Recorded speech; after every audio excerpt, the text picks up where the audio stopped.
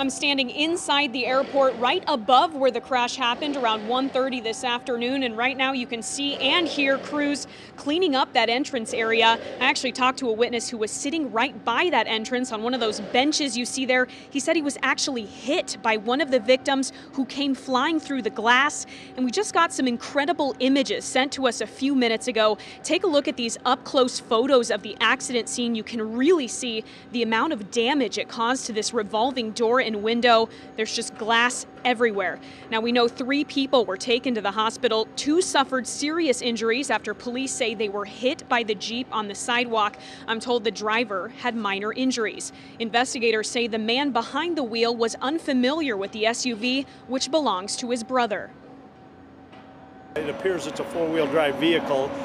He grabbed one vehicle, it went in reverse, or one shift lever, it went in reverse, and when he adjusted, he basically punched it and it went into drive up over the curb. The man hit his brother and another woman who police say was being helped from a wheelchair to a car. And I just got off the phone with the accident investigator a little bit ago. He has good news. He tells me all of the victims will be okay. They're in non-life-threatening condition, and we know the brother who was hit is undergoing surgery. Look for more updates on this accident on KETV.com and on our mobile app.